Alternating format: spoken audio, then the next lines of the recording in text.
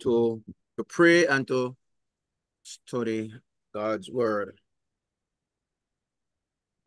Needless to say, we would have seen how that in as much as we do, there's still much more that could be done in the sense of our learning.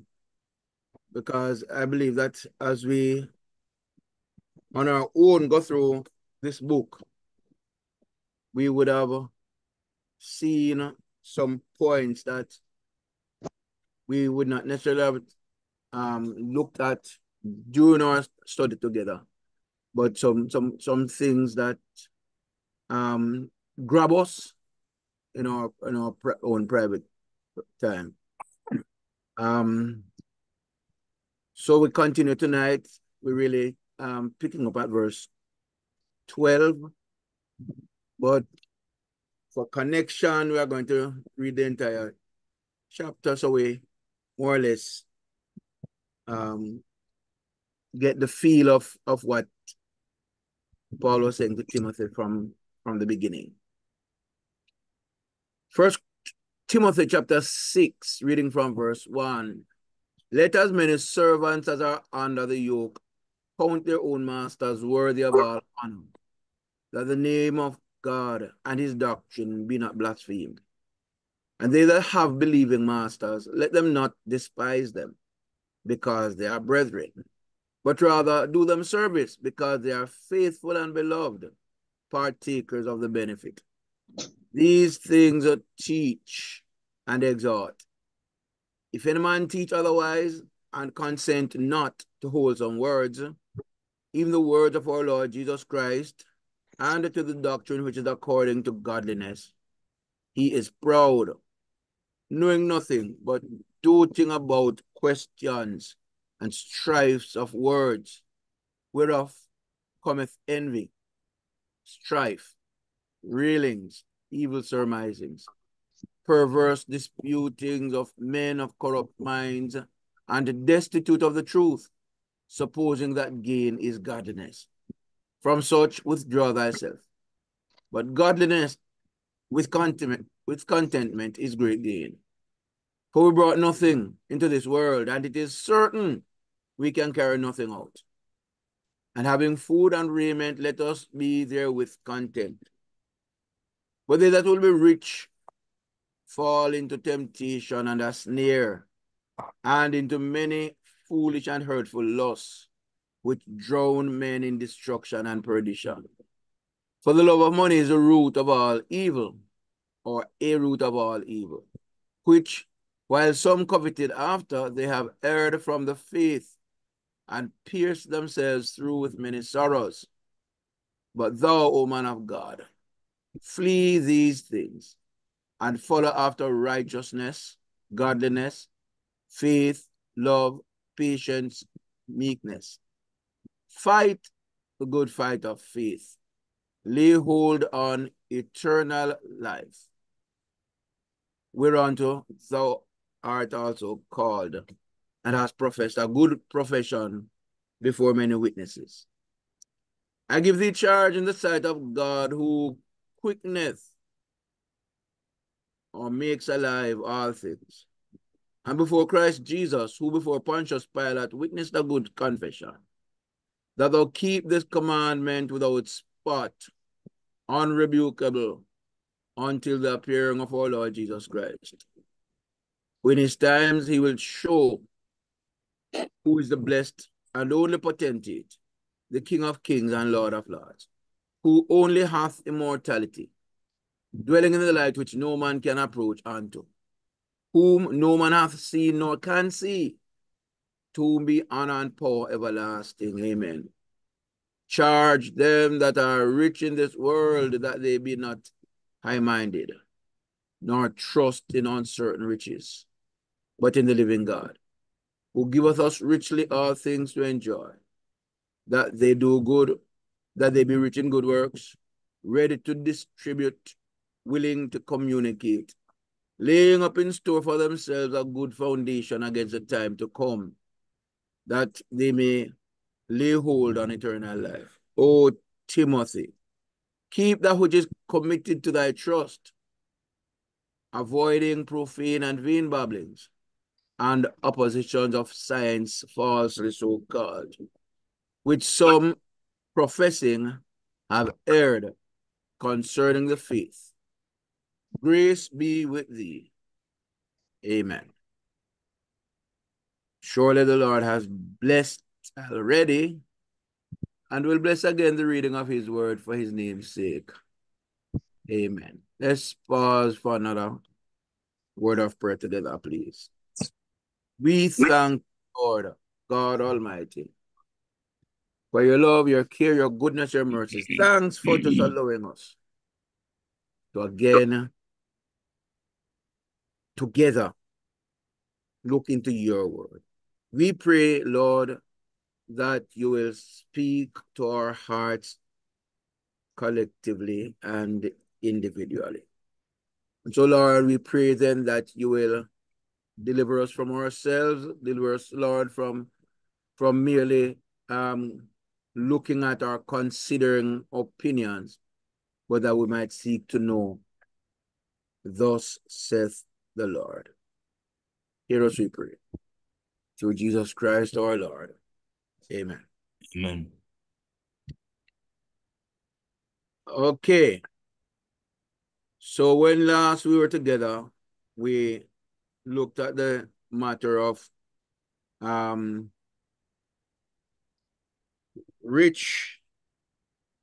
seeking after riches, considering the deceitfulness of riches, and the dangers of wanting to be rich, to want to be rich for the sake of being rich, or the desire to be rich for self,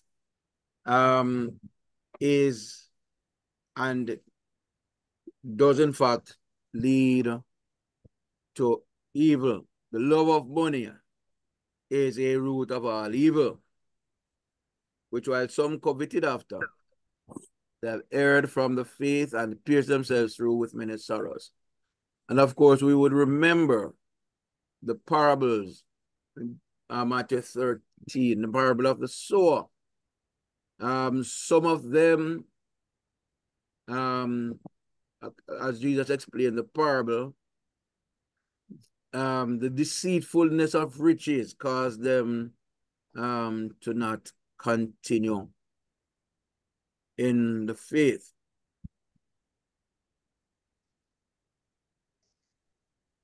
Paul therefore exhorts Timothy, man of God, flee these things.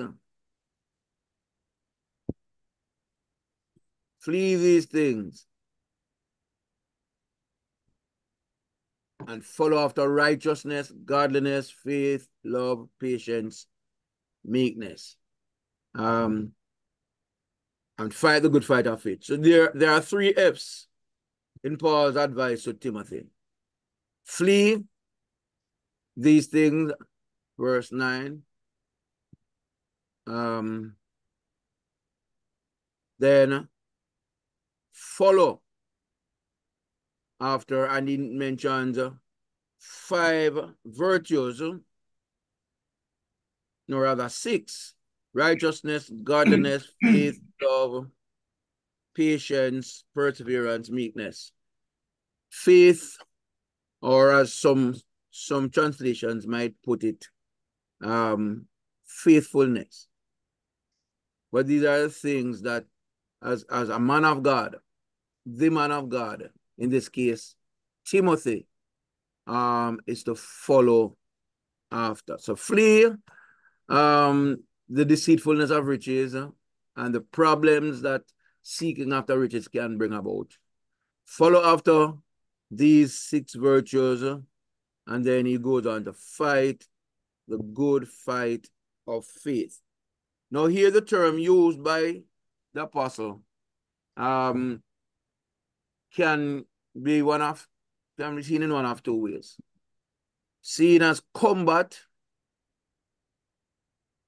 as in war, or can be seen as a thing, competition in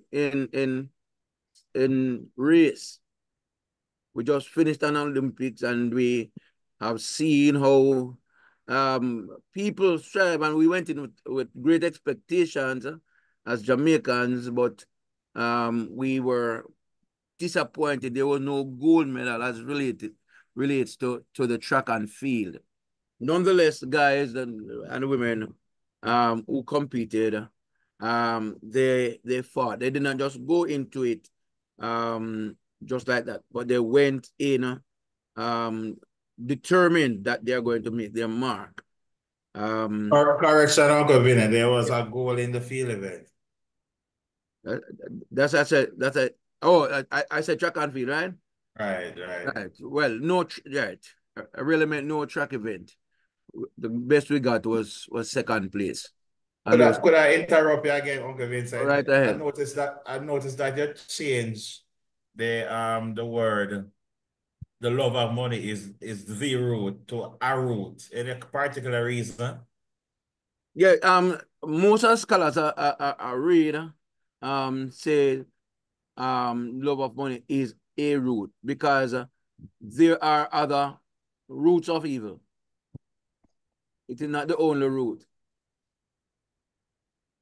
You want to give us an example of what their thoughts are? For example, the killing that we read about, where 17 persons were killed. The word out is that it was like reprisal killing. But it is initiated from money. There are scammers, competing scammers. They are competing scammers. Yeah, competing scammers, and then the guy had his two sisters and two other men killed, and then he just came from prison and did this horrible act. That's the thought so far. But it seems to have originated from scamming in the area between the two communities. And apart from that, however, the Greek word for root is ritza. All right, I ritza. And the outline is a root, and then that which like a root springs from a root, a sprout, a shoot, right? So the definite article has been put there, but it's not in the original. The original would suggest an indefinite article, a root as against the root. Thank you, sir. You're welcome. Okay, so back to where we're at. So the good fight of faith is could be looked at, as I said, in either combat or competition.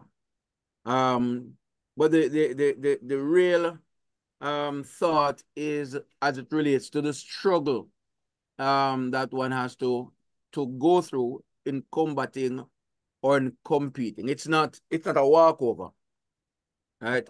And this is what Paul is saying to Timothy. He must fight, right? We read in Jude, I think it's verse 3, that we must contend earnestly for the faith. I don't know how many of us have read that verse. Contend. It's the same thought, right? Be earnest in our contending for the faith. We must be earnest, even as we seek to live the life before God. The idea, as I said, is really as it relates to the struggle that is involved in order to get the victory. 1 Corinthians chapter 9, Paul says, knowing that all who run in a race, all run, but only one receive the prize. And they do it to obtain a corruptible crown, but me an incorruptible. I therefore so run, not as uncertainly. So fight I, not as one that beateth the air, but I keep under my body and bring it into subjection, lest that by any means I, when I have preached to others, I myself might be a castaway and also run. All right.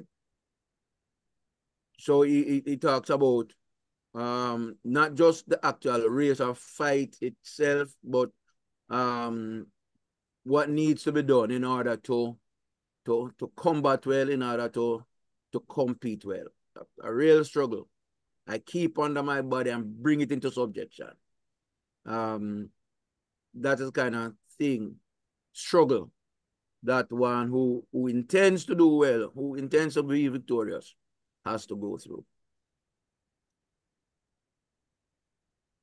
Then he brings in another letter. So it's not only flee, follow and fight, but he says also lay hold on eternal life. And we should not think that what Paul is saying, that, hey, make sure you hold on to eternal life, no matter, let it go. As if he or Timothy was keeping himself. It was more in terms of him, as I said earlier, contending,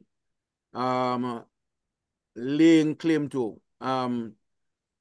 In Philippians chapter 2, we read about, Paul says, no, Peter in Peter says, make your calling and election sure. The Timothy, not Timothy, Philippians 2. Can you ask somebody to read verse 12 for me, please? Philippians 2, verse 12 or 13. Anybody find, can just read. What was that? Philippians 2, I think it's either 12 or 13.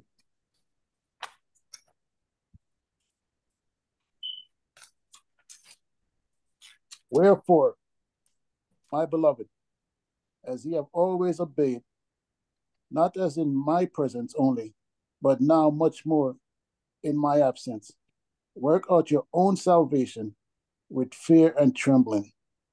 Verse 13 says, okay. No, that's what I want. Work out your own salvation with fear and trembling.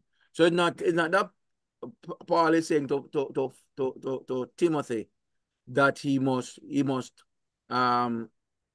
literally ensure that he saves himself. But that he works out his own salvation. That's the idea behind laying hold on eternal life. Right? Let that which is in you be worked out by how you live the life. Lay hold on eternal life. The Greek word used, epilambanomia. What is that? That's necessary. I'm not Greek. Pardon the Greek. But I can spell it for you. It's EPILAMBANOMAI. You got that? That's a spelling. Let me just tell you what it means in straight from the Greek. Epilambanomai. Lay hold on.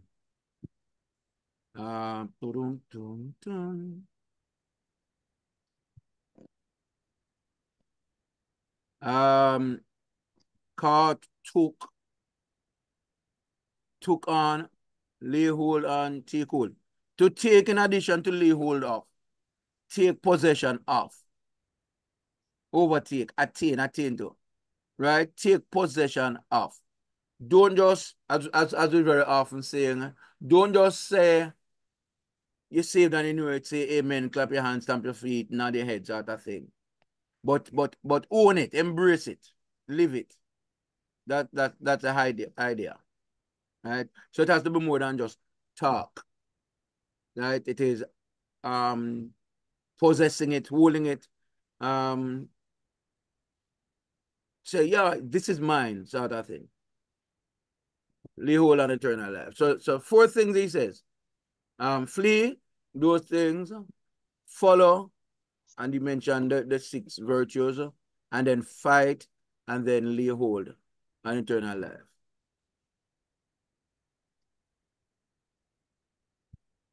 Moving right along. Paul declares to Timothy that it is God who had called him. I give thee charge inside of God, who quickeneth all things, and before Christ Jesus, who before Pontius Pilate witnessed a good confession, that thou keep this commandment without spot, unrebukable, until the appearing of our Lord Jesus Christ. No, sorry. I went ahead of myself. Fight the good fight of faith. Lay hold on eternal life, unto which you are also called, and have professed a good profession before many witnesses.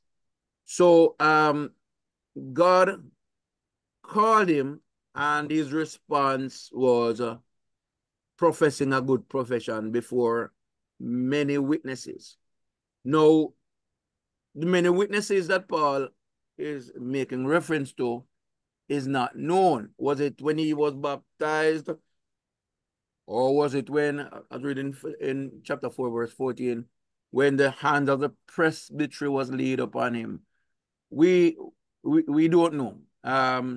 And none of the commentaries I've read can identify, except to say it might be either of these 2 cases. When he was baptized, or when he was ordained by the laying on of the hands of the presbytery. The only other thing we can allude to is what is mentioned in Romans 10, 9 and 10, that we should confess with our mouths the Lord Jesus, right? It might be that confession before many witnesses that Paul might be making reference to. But I don't know that it matters here or there on what occasion Paul was referring. The fact is that Timothy had professed a good profession before many witnesses. And that word professed, homologio, means confessed or declare, right? Timothy's response is that he confessed or declared this truth before many witnesses.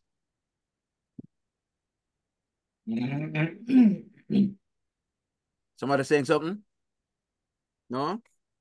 Moving right along. I give thee charge. We have met upon this word before. Parangelo. Another word. It's another word for command. I give thee charge in the sight of God, who quickeneth all things, and before Christ Jesus, who before Pontius Pilate witnessed a good confession, that thou keep this commandment without spot, unrebukable, until the appearing of our Lord Jesus Christ. So here Paul was now commanding Timothy, using his, what we would term today as his apostolic authority, to charge Timothy, to command Timothy in the sight of God,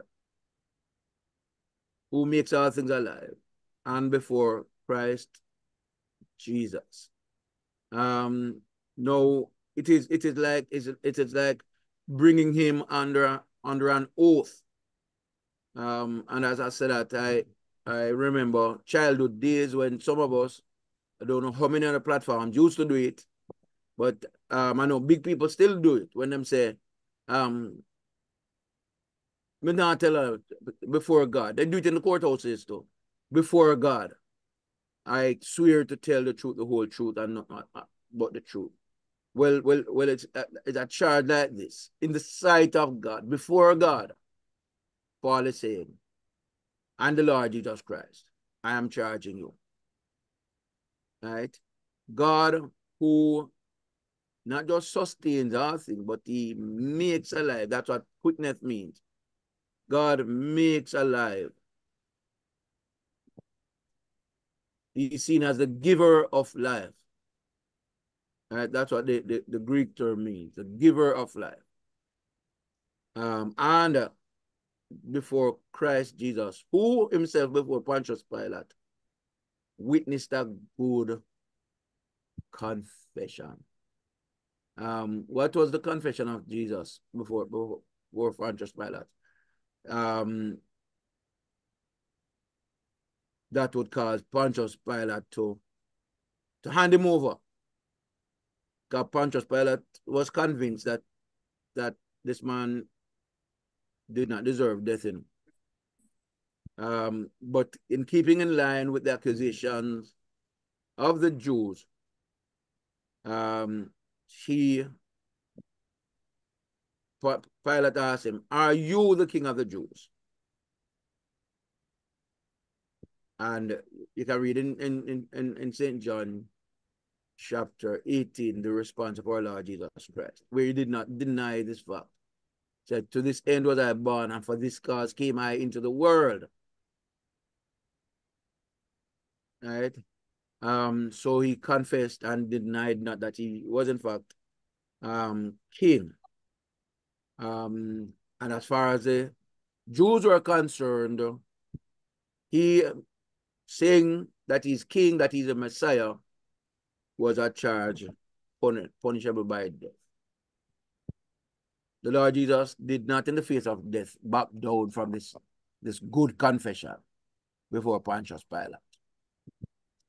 For when Pontius Pilate said, "Do you not know that I have power to set you free and I have power to crucify you?" The response of our Lord Jesus Christ, "You could have no power over me unless it was given to you from above." All right, but willingly, he gave himself over to die. Now, what was this command that Paul had given to Timothy? First, it must be kept without spot, unrebukable, until the appearing of our Lord Jesus Christ. The commandment that Paul was giving to Timothy. Somebody saying something? Was somebody saying something? No? Okay. The commandment that Paul was giving to Timothy,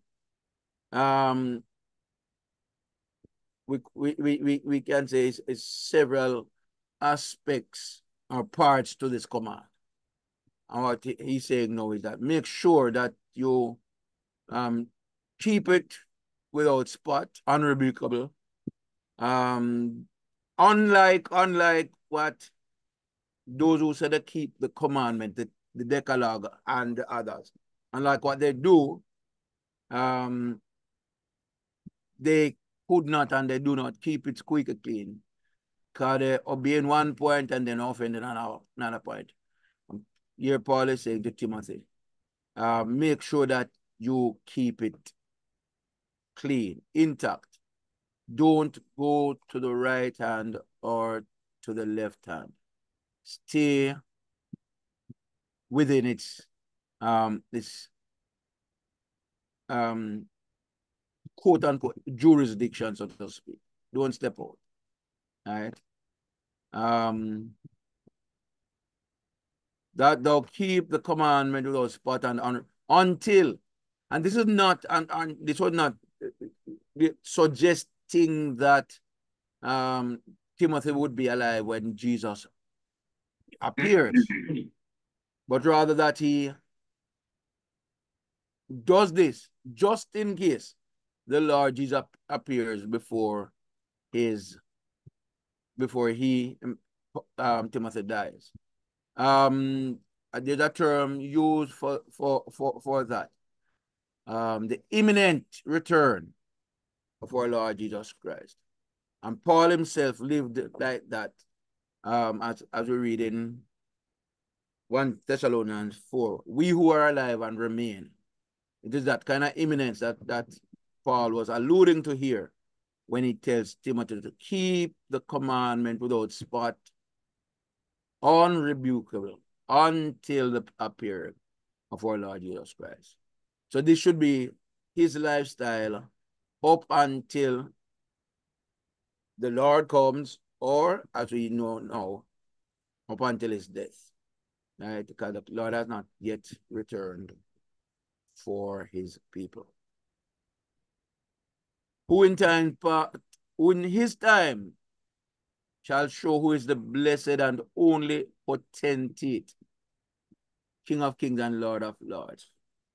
That term potentate speaks to the sovereignty of God, but also we should realize that this is not the only occasion that this term is used, and it is not only used about God. It's used 3 times in the New Testament.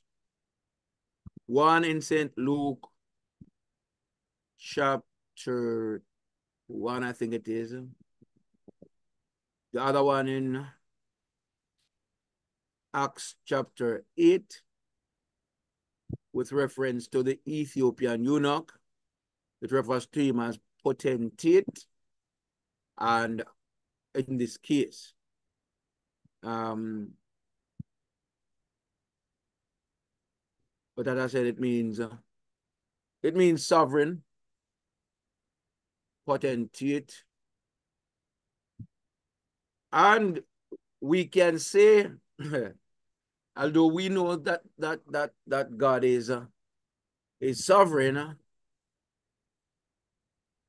the scriptures, if you read through from Genesis to Revelation, you find that, well, the KJV for sure does not translate any portion of it as sovereign Lord. I know, like the NIV and some and several other translations have like Lord God. What KJV might have as Lord God is translated as sovereign Lord in these other translations. No, this is not, as I said, this is not questioning the sovereignty of the Lord. Just to know that as far as scripture is concerned, 3 uses of the word potentate, but only one of them relates to the Almighty God. The Luke reference is Luke 1 verse 52. He hath put down the mighty, and that word mighty is the same Greek word for potentate. All right, dynasties. All right. He hath put down the mighty from their seats and exalted them of low degree. But what makes us to recognize that this potentate is above every other potentate, note it, he's a blessed and only potentate. We probably would say he's the only blessed potentate. In chapter 1 and verse 17. Could somebody find that for us, please? Chapter 1 and verse 17. I think it's Of 1 Timothy. Yeah. Now unto the King eternal, immortal, invisible, the only wise God, be glory and honor. That's it? 1 verse 17. Yeah, that's it. Yes, that's it. Right. So the King eternal, immortal, invisible, right. That ties in with this that we have here. The King eternal. Here is referred to as the King of Kings, Lord of Lords. So He's the blessed and only potentate.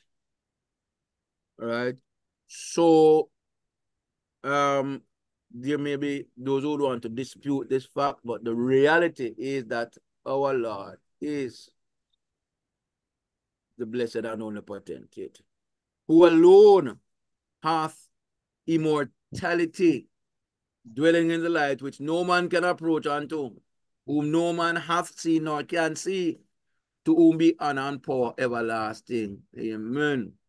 Now, some people might dispute this and say, but the Bible tells us that Moses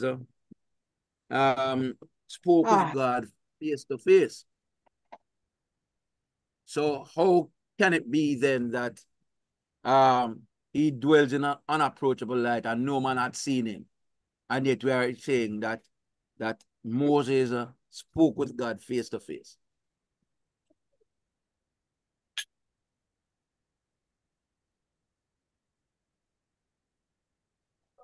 Does that pose a problem to us?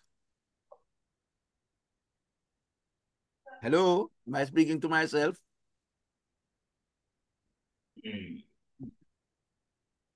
Does that pose a problem? Am I alone in class?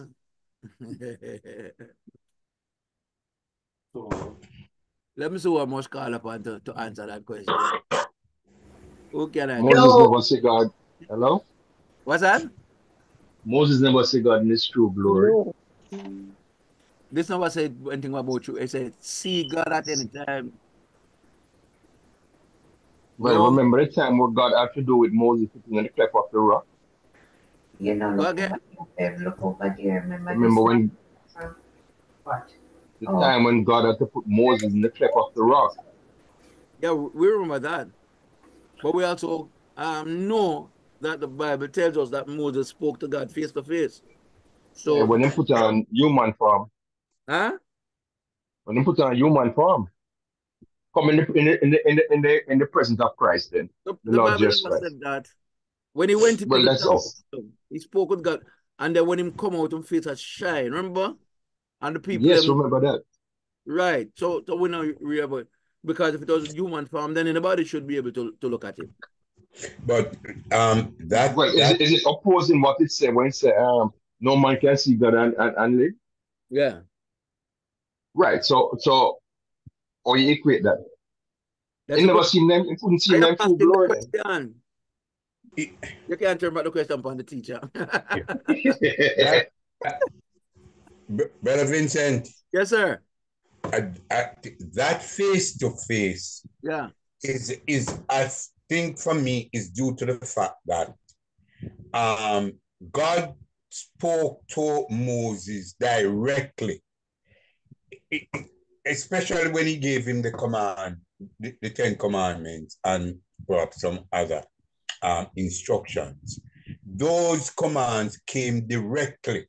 It did not come through another revelatory medium like all other prophets got it. Because the Bible clearly states that no man can really see God. So and live. Yeah. So that when it speaks of Moses seeing God face to face, yes, is that they actually have a direct conversation. There was not, God did not communicate to Moses through a secondary means. He can. But Brother Castro, remember, you know? Yes. When God first gave the commandment, yes, it was not on tables of stone, it was oral to the congregation in the wilderness. He spoke openly to them. And after that, no, that the tables of stone were given. Yeah, but even so, that the initial commandment was communicated to Moses directly. It was not communicated through a third source. So I believe that is what is being implied as God speaking to Moses face to face. No, But how would you put it this way then, Vinny? Is as it related to him going into the tabernacle, meeting with God and coming out his face shining. Mm-hmm. That is the occasion I'm talking about. Now, when he went, Yeah, but because Vinny, don't read that when he came down from the mount, his face was shining. But in the instant of him going into the tabernacle and meeting with God, he came out face shining, and the people couldn't look at him. Yes, because it was in the presence of the Lord. And that's yeah, a question. but Vinny, Wait, let me answer Mrs. Cook. Question is, what happened? Did he see You don't God? have to see his face, What happened? just his presence. What does that sister see? I'm saying that you don't have to see his face, it's just the presence. You are in the presence of the Lord, which is so powerful. Okay, so seeing him face to face is not necessarily It's not personal. personal, In no. his presence. I don't think so. Because he was so powerful, he was so great that you cannot stand in his presence. You can't see him face to face, but you feel his presence, Which the people could Vinny, not do. which is powerful. Which the people could not do. The people couldn't see him either. They wouldn't have lived. They would have Their died. face never did shine, although he dwelt among them. Yeah, no. Who was saying Uncle so? Vinny. Yes, but sir. Vinny, one other Dennis. Yes. Dennis, It is not Moses alone who saw God. Aaron saw him also, and 70 other elders who went up in the mountain and they saw God face to face. But they didn't shine when they saw God. no, they must have saw God face away. They saw God. And They yeah, saw the You remember where you can find that in They Deuteronomy? saw the I almost should have presence. said them see God face to face. I don't think it do. It might have been numbered. It might have been Exodus. The thing Uncle Vincent is, Yes, sir. As David says multiple times, the Bible speaks of people seeing God and all of that. But this is the pre-incarnate Christ. Sometimes described as the angel of the Lord. As we say Abraham meeting with him also. With two other angels. So it's multiple times we read it. And the understanding in this is the pre-incarnate Christ and not the Father. I would Understand? For me that would be like a particular a powerful presence, That is what I powerful believe. presence of God Yeah. that is seen. The presence is so powerful that yeah. it is considered It's as felt. seeing God. Mm. But to see God literally face to face, that is not possible.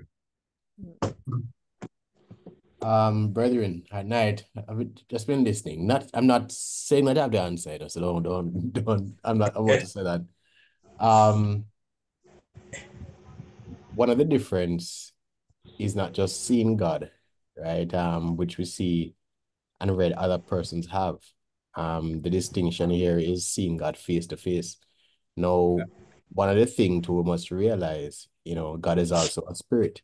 So we're gonna see God physically, it has to be a manifestation that God presents. And God manifested himself in different ways throughout the scripture. I mean, we have the pillar of fire, we have the different way God manifests himself, even in some pre-incarnate manner, etc., etc.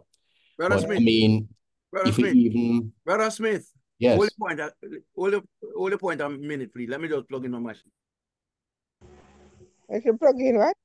My machine, it's about to die. Hold for me, please. Oh, okay.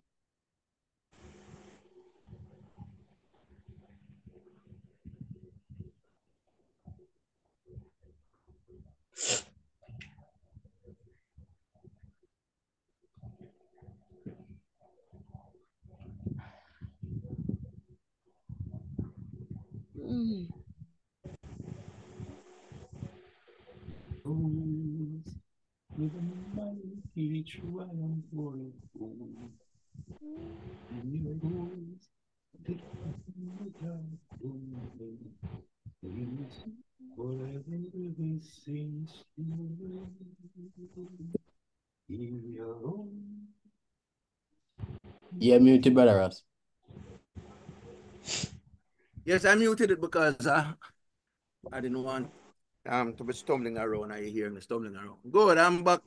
Yeah, man. So what I life. was saying is that NSC, we're gonna see as man, God. It has to be a representation that God allows us to interact with. You know, God is a spirit. God is not flesh and blood. I mean, in his pre-incarnate state. He has come in some pre-incarnate state. I mean, the third man in the fire, angel of God, etc., etc. But must also even think of Adam and Eve. Did Adam and Eve see God? I would think so. Did they see the face of God? I mean, the Bible didn't say. And we might even say this is before the fall, but they met with God after the fall, where he cast judgment on Adam, Eve, as well as the serpent, right? I think it's one of those things where God's sovereignty allows whatever God wants to allow. I mean, the closest we have seen in terms of, let's say, post Garden of Eden is really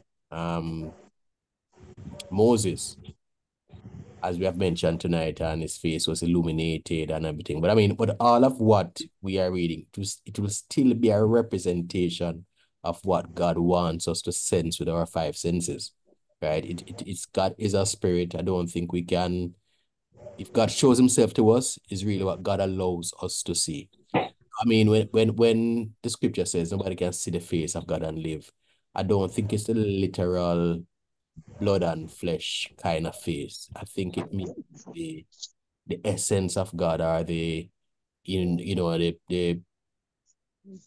I don't want to say the glory or the full glory, but I mean going along that line. And I'd also say I don't think that will be possible any at all until we have bodies that have been transformed. Of course. So what we interact with and see God now is just God manifested himself in a different way. I mean, scripture said, So the question back is, of God. I mean, it's just a manifestation. God don't physically have a net back. So, brother, so when the Bible says that Abraham spoke with God when he came with the other two angels, and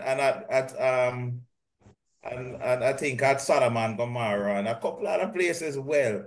Yeah, and when Jacob wrestled with him and him say, I have seen God face to face. Yeah, man. And that's their experience. But my question then is, what does this mean? No Yeah, one if you dismiss that being God himself, and even what Isaiah, when Isaiah saw him high and lifted up. Yeah, man, Dennis. Yes. It's not God, you know. I mean, whatever we interact with God as man, whether past, present, in Bible days, is just a manifestation voice presented for us to see or interact with. All right. Once you put a figure to God, you're boxing in his omnipresence and all that stuff. Is how God allows us to see him. So, right, but he described himself that having a face and all of those things. Man, and it's all figurative, right? But the thing is too, the language can also be figurative. So when it says seeing God face to face, it might not necessarily be nose and eyes to nose and eyes. It just could also mean a very close, intimate encounter. Made in the image of God. The verse when Moses seeing God face, speaking to God face to face. Exodus 33, verse 11. Thus the Lord used to speak to Moses, and this clearly is not a one-off thing. The Lord used to speak to Moses face to face, as a man speaks to his friend.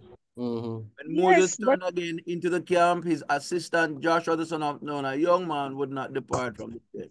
So God spoke to Moses face to face. Yeah, man. No doubt there, Uncle Vin. But Pardon me? what I'm saying, so Christ says, you have seen God, you have seen me. Can the disciples then say, we would have spoken to God face to face? Yes, they can, Yes.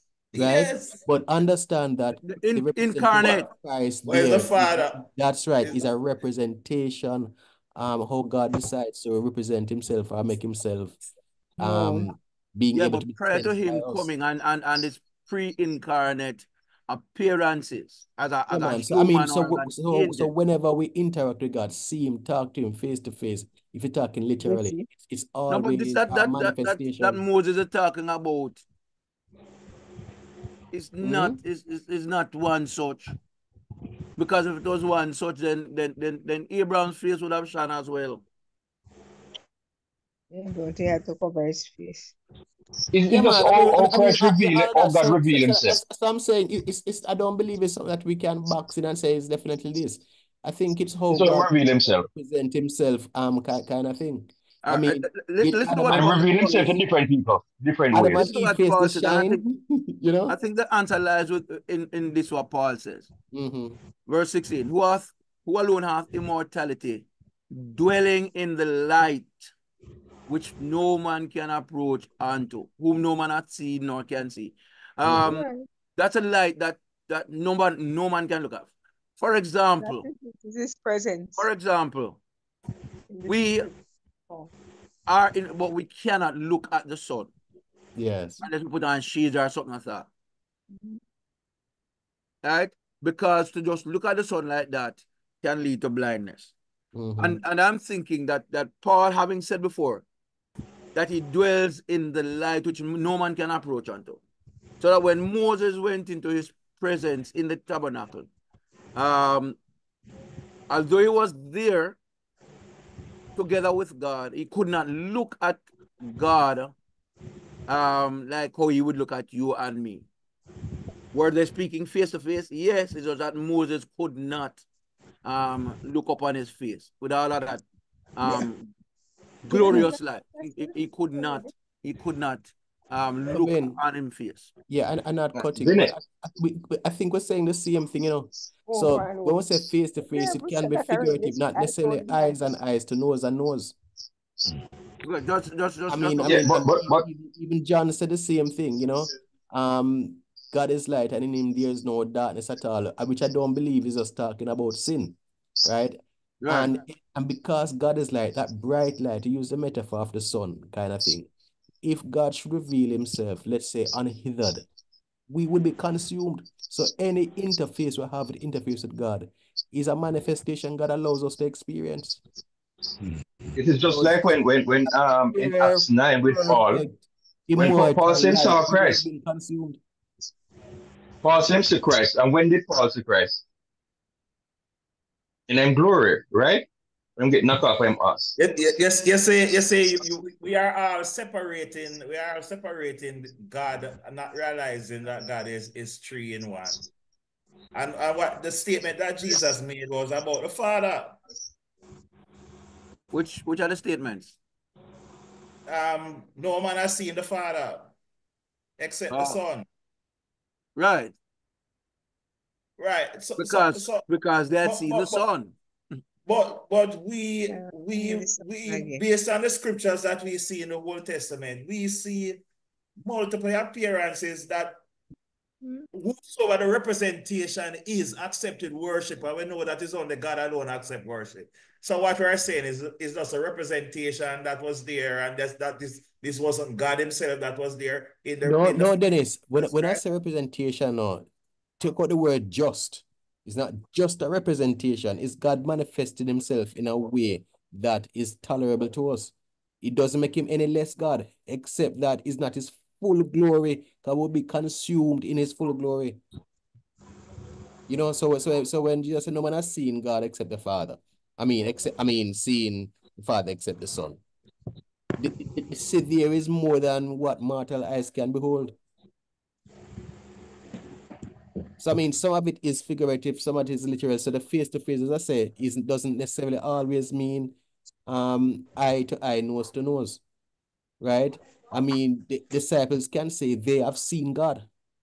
You know, John, as a matter of fact, John said it, right? We have known him from the beginning, and you know, he was with us and all that stuff, seen after brought up back into glory. Right? Yes, it's Except Christ he's that talking about, but that same passage mentions God. So Christ, the man Christ, is a manifestation of God in what we call or what he call or what he declares as his son. yeah, but God in his infinite glory could not and cannot be seen. That is what Paul is saying. He dwells in Which unapproachable I light. agree wholeheartedly. Huh? Which I agree wholeheartedly would be consumed. He dwells in light that no man can approach unto. Yeah. And I raise the question so that we might not think that there's a contradiction between what we read here and what we read in like Exodus 30, that Moses and God spoke face to face. The face to face, as has been said, is not where him could have look at God and God and look at him sort of thing, but that he was actually in his very presence, and not being able to see quote unquote his face. So what happened to Adam and Eve now in the Garden of Eden? Uncle Vin. Well, look, we'll deal with Uncle Archie.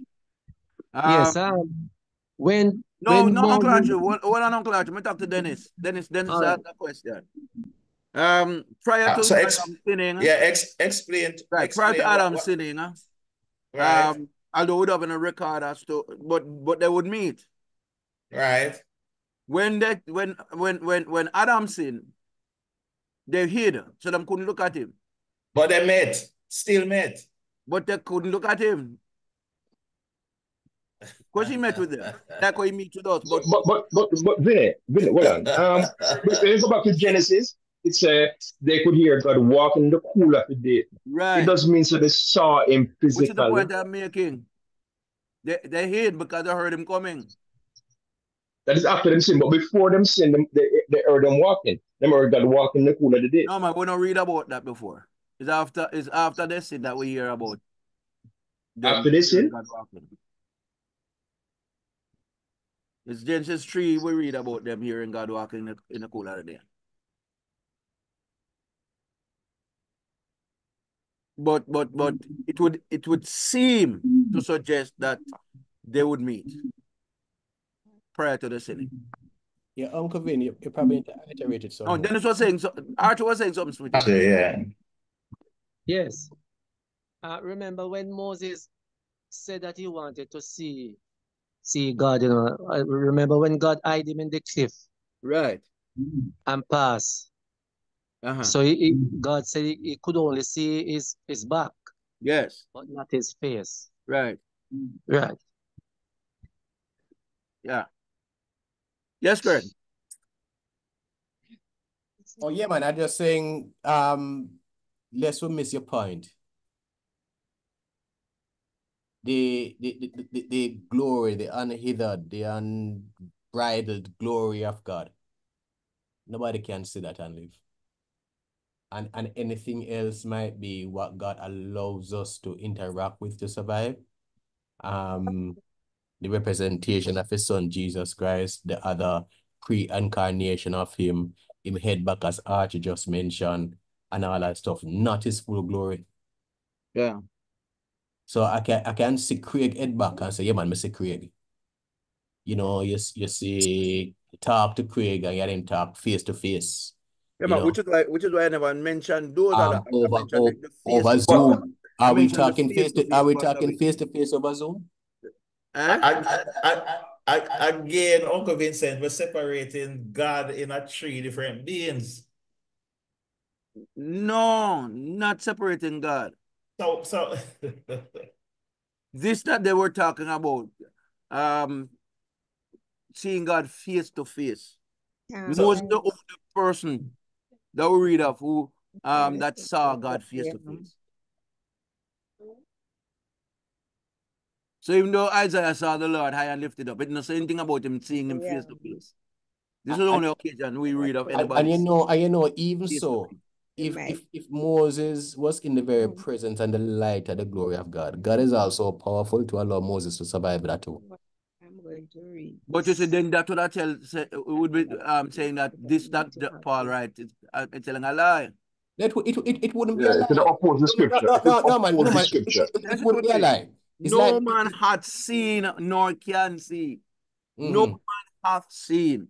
That would say a lie. I get you. Even Christ said it.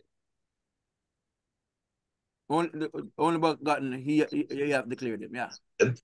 But as I said, I only mentioned that so that we can know that there's no contradiction between what we read in Exodus 33 and what we read here.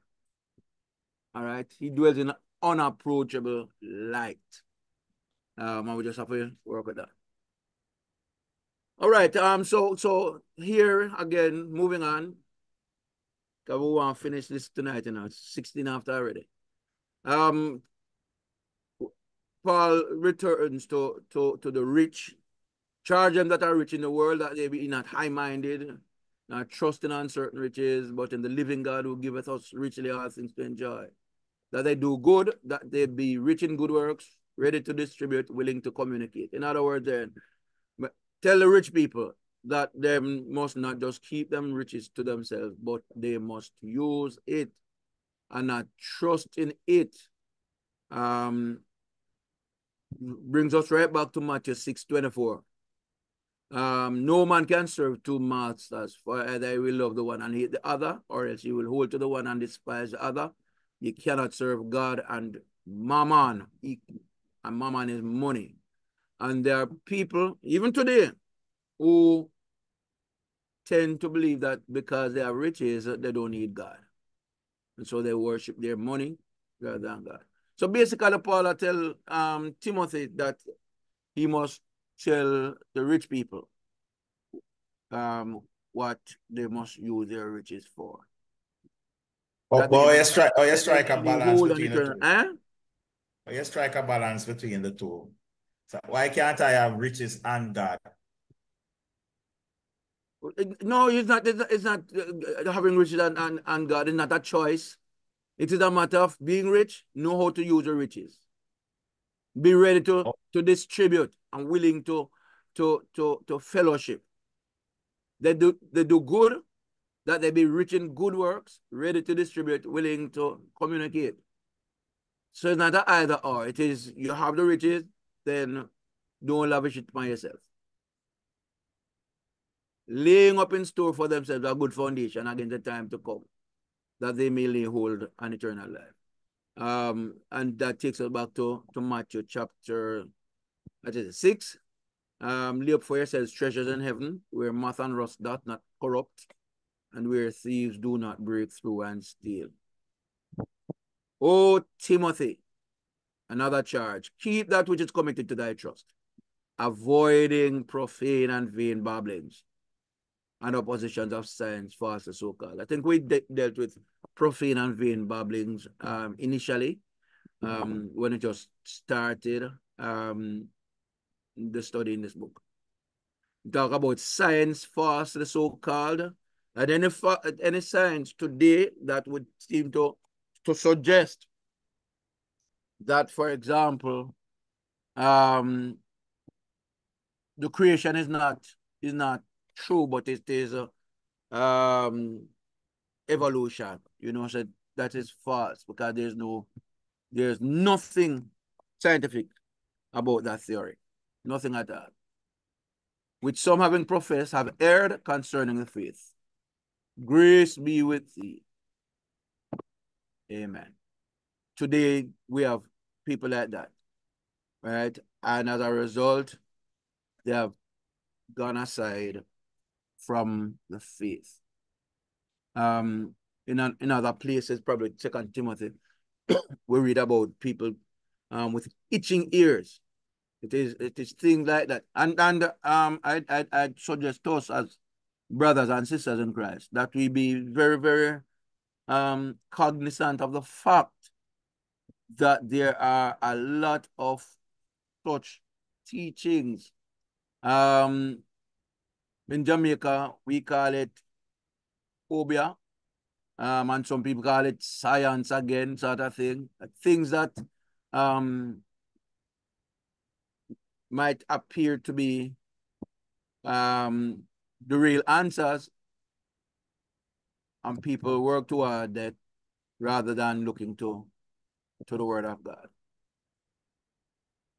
Okay, so we are basically at the end. I don't know that if there's any other question, you can probably write that in an email, maranatha1929@yahoo.com. And if time permits, next week we'll just quickly answer that before we move into another study. Yeah. So over to the moderators, please, and thanks for your participation. And Sister Cope, don't laugh when I try to pronounce the Greek words. I am not a Greek.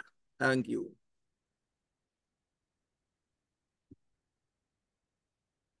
Who is taking over? Okay, Sister Cope, you're going to do the announcement or you want me to do it?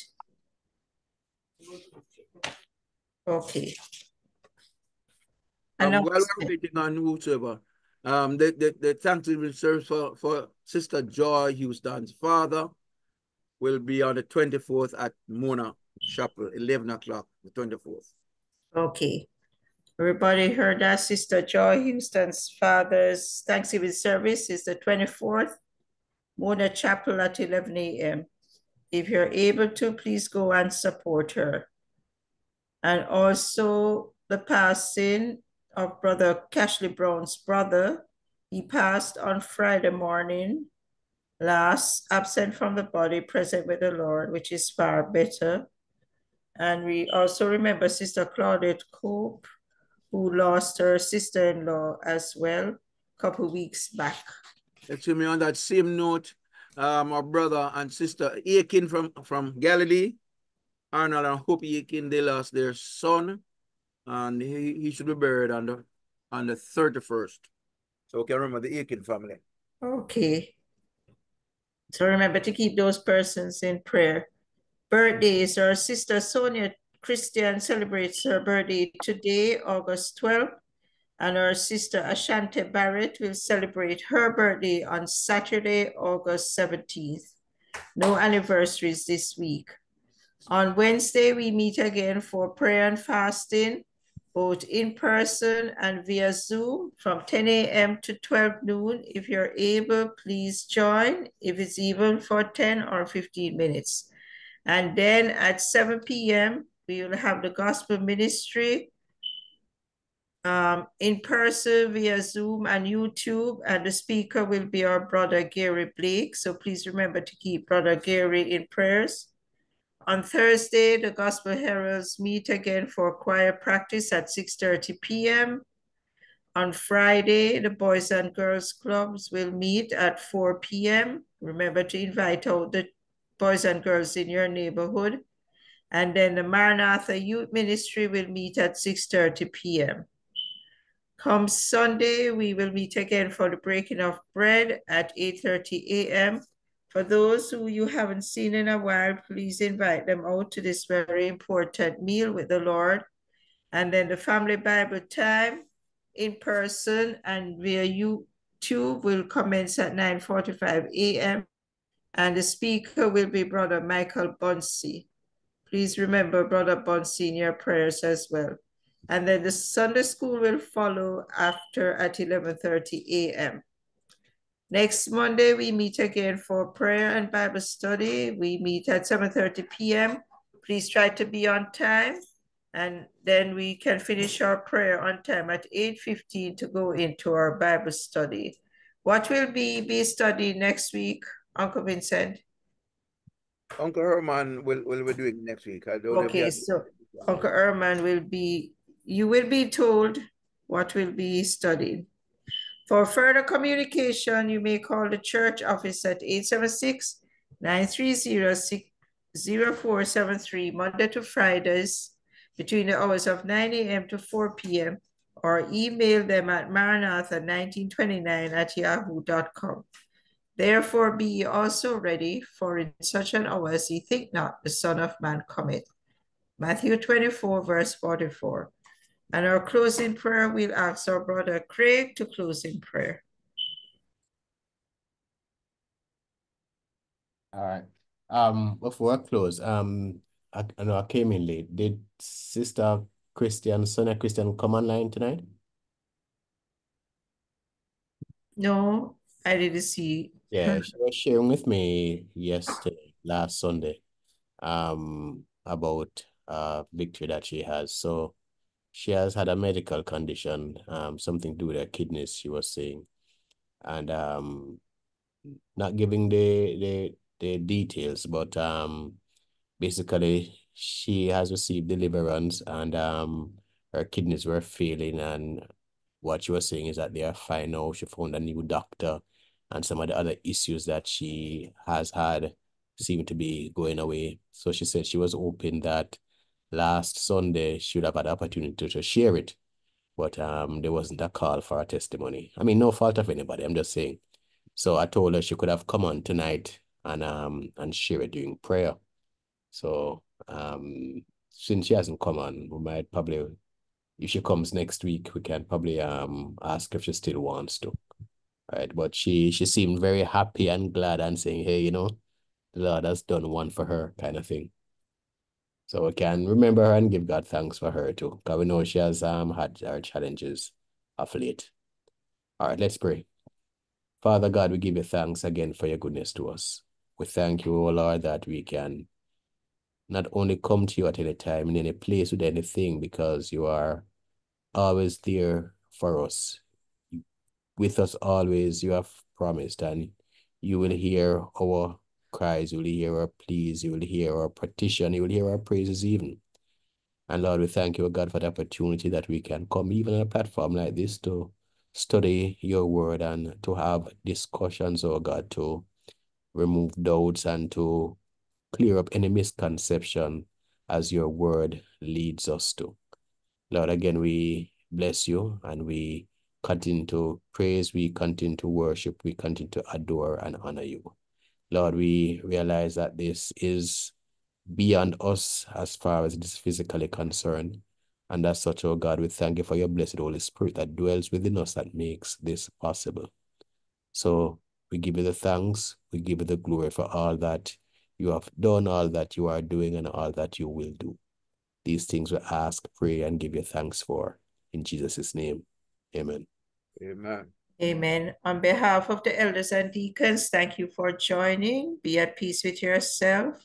God is working on your behalf, and we know that the God of comfort, all comfort and peace we belong to the God of all comfort and peace. Continue having a blessed week and a peaceful night's rest. Amen. I will not be in the meeting on Sunday. The funeral will be at 12, so I won't be there on Sunday. So God bless you all.